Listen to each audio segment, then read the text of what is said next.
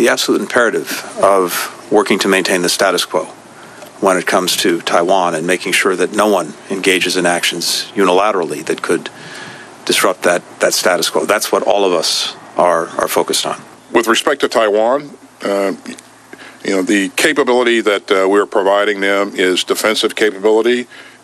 As you know, in accordance with the Taiwan Relations Act, we are committed to helping them get the capability they need to defend themselves. Search and rescue efforts. 美澳外长防长2+2会谈后表示，美国将向台湾提供的防空能力不会危及支持乌克兰的努力。美国白宫宣布向台湾提供3.45亿美金，相当于台币108亿的军事援助，其中有可能是包含了便携式的防空系统装备。不过，白宫在给国务卿的备忘录当中，并没有提供武器清单。